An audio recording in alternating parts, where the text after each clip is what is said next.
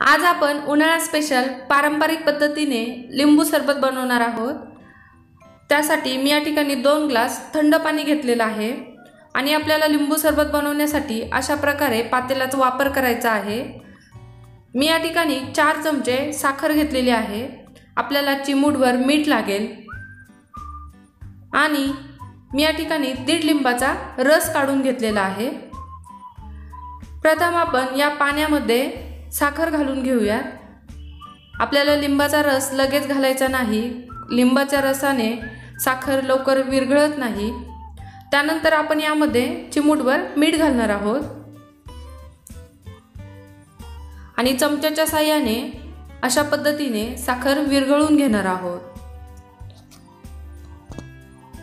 तुम्हाला जर चमच्याच्या साहाय्याने करायचं नसेल तर तुम्ही पारंपरिक पद्धतीने अशा पद्धतीने 1 ग्लास घेऊन त्यामध्ये लिंबू सरबत खाली वरती करू शकताय। तुम्ही बघू शकताय कशा पद्धतीने करायचं आहे। अशा पद्धतीने लिंबू सरबत बनविण्याची पारंपरिक पद्धत आहे।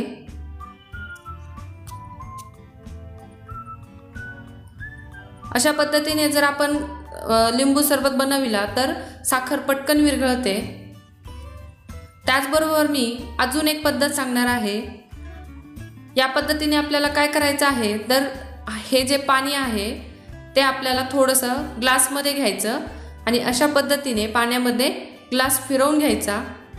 याने काय होतं तर साखर पटकन विरघळते आणि आपल्याला लिंबू सरबत बनवताना आपला साखर विरघळण्यामध्ये जो वेळ जातो तो अशा पद्धतीने साखर विरघळल्याने आपला तो वेळ वाचतो।